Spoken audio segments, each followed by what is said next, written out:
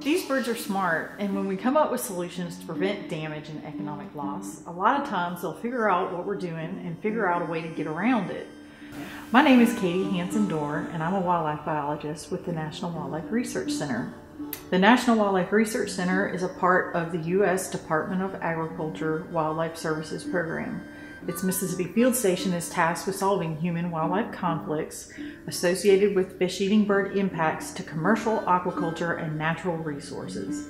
As a wildlife biologist, I basically serve as a link between the research biologists and the technicians. Together, the wildlife biologists and technicians serve as support staff to get research studies done, completed, planned, figure out logistics. Basically, we are the people that get stuff done. Depending on the research study that we're working on, we will collect biological samples, we'll inspect the animals, make sure they're doing okay, making sure that their pens are clean, making sure that they are fed. When we're conducting research studies out in the field, we're often prepping a lot of our equipment, making sure we have all the supplies we need, planning logistics, making sure we have enough people to actually get the work done.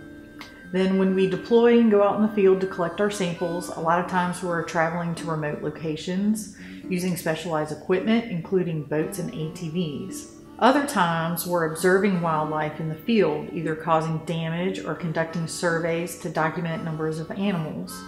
My background is actually in animal science. I have a bachelor's and a master's degree in animal science, specifically in ruminant nutrition.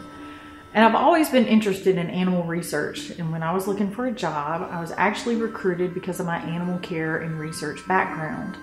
One of the exciting things about working at the Mississippi Field Station is our collaboration with other scientists in different fields and the team atmosphere.